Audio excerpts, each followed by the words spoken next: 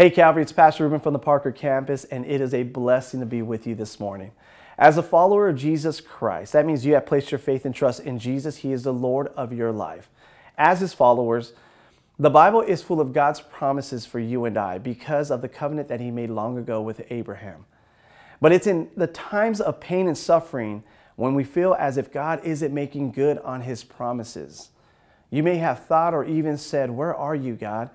Don't you hear my cries? Don't you see what I'm going through? Don't you care about my suffering?" God not only sees and hears our suffering, but He cares. And let me say that again. He cares about our suffering, and God always makes good on His promises. Listen to what it says in Exodus chapter 2, verses 23 to 25. It says this: "During those many days, the king of Egypt died, and the people of Israel groaned because of their slavery and cried out for help. Their cry for rescue from slavery came up to God, and God heard their groaning, and God remembered His covenant with Abraham, with Isaac, and with Jacob. God saw the people of Israel, and God knew." The children of Israel probably thought that God had forgotten about their pain and suffering. They probably thought that God wouldn't make good on His promises to deliver them. But because God made a covenant, He stands by His word. He stands by His promises. You may be feeling at times that God has forgotten about your pain and suffering, but He hasn't, because He's a promise keeper. He hears you and He sees you. This is why He sent His Son Jesus to suffer and die on the cross for our sin, to be our deliverer and redeemer.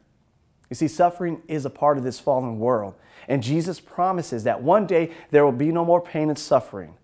That day is when we are with Him in heaven.